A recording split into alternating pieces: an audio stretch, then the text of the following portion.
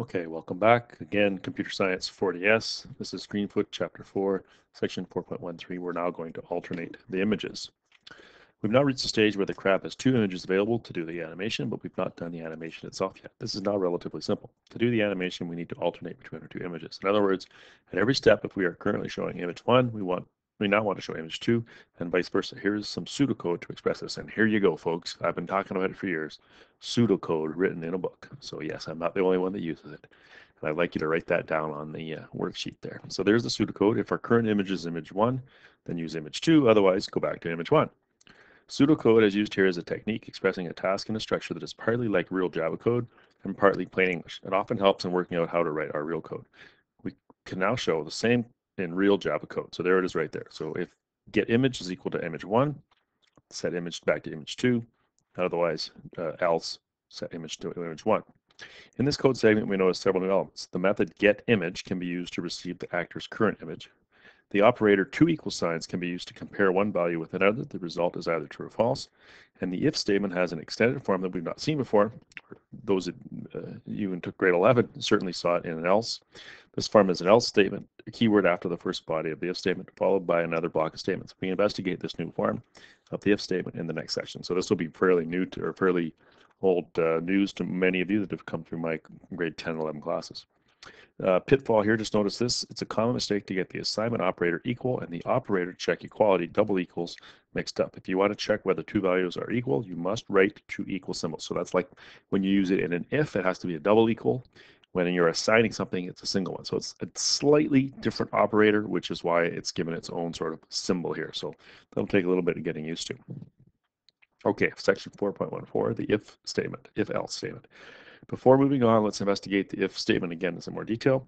As we've just seen, an if statement can be written in the form if, some condition, statements, else, other statements. This if statement contains two blocks, pairs of curly brackets surrounding a list of statements, the if clause and the else clause. When this if statement is executed, first the condition is evaluated. If the condition is true, the if clause is executed, and then execution continues below the else clause. If the condition is false, the if clause is not executed, and instead we execute the else clause. Thus, one of the two statement blocks is always executed, but never both. The else part with the second block is optional. Leaving it off leads to the shorter version of the if statement we've seen earlier. We've now seen everything we need to finalize this task. It's time to get our hands on the keyboard again to try it out. So I'd like you to go through exercises 4.22 up to 4.24. It says to add the image switching code as shown in code 4.5 to the act method of your own crab class. Try it out. If you get an error, you'll have to try to fix it. Also try clicking the act button instead of the run, and it allows you to observe it a little more closely. And exercise 4.23, in chapter 3, we discussed using separate methods for subtasks rather than writing more code directly into the act method. You want your act method to be very concise. Do this with the image switching code. Create a new method called switch image. Move your image switching code into it. Call this method from within your act method. And exercise 4.24, call the switch image method interactively from the crab's pop-up menu. Does it work? Okay, so this is a relatively short video. Let's just go ahead and do that. I would like you to try this on your own, so I would strongly suggest you pause the video, try it out, and if you need some help, then it'll be after pausing of the video here. Okay, so hopefully you gave that a try. Let's go into our crab class here. We've got our images set up. We've got, this is declared the variables. This is the constructor so that we've got them assigned to our variables image 1 and image 2. And so under act, we're going to have, after we move, we're going to do the switch here. So we're going to add this code, and that code there is code 4.5 on page 68. So if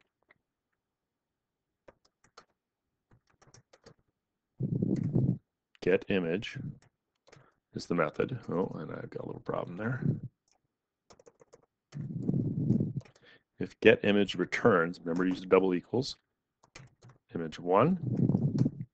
Notice that there's no then, we just use the braces. And again, I'm going to get into this habit of double bracing so that I never forget to do that. Automatically indents, we're going to set image to image 2, semicolon. And the else comes after that brace. And there's another brace. Oh, that didn't look good. What did I do?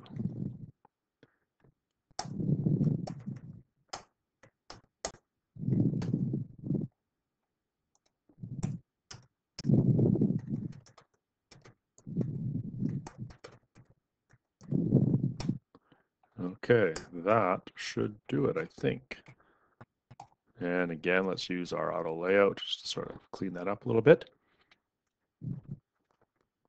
This is the if block right here. Looks like everything's good.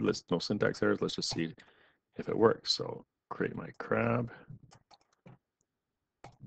and you'll see that he goes back and forth.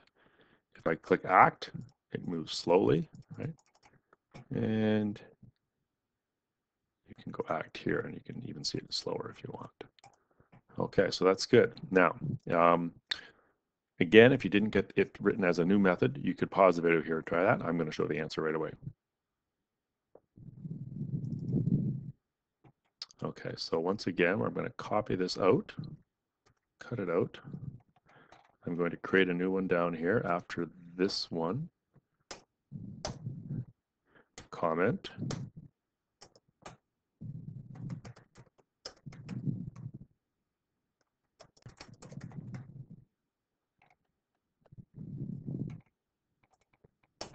And I've got some kind of error happening here. Let me see if I can figure this out. There's the comment. Now I'm going to go public. Return type is void, and it's going to be called switch image, brace, and brace. And I'm going to put the entire if statement that I just copied into there. Okay, and because I did that double brace thing, everything looks like it lines up good. Let's run the auto layout. Indentation was already correct, so that's good. I'm not sure what is going on here with this. Oh, I know. Don't have my second star. There we go. That's better. Okay, let's see if it works now. Now, for some reason, I've lost my auto placement of the crabs. I've probably gone back to an earlier file that I don't have that, but you should have it automatically. And he's not moving. Let's just see what's going on here. Oh, I know what I forgot to do. In my act method, I forgot to include the actual switching. So I called it switch, I think, control space. Does not let me do that. Oh, there it is, switch image. Okay, just like that. Let's see if this works now. There we go. Okay, so we switch them back and forth. So that's sort of the proper way to do it. Again, you want your act method to be small and concise. Good use of names that say what it does, switch image, and the actual method itself, the subroutine, if you will, is down here that does the switching. Okay, so that's good. This will be the end of this, and then I'll move on to the last bit of this chapter in the next video.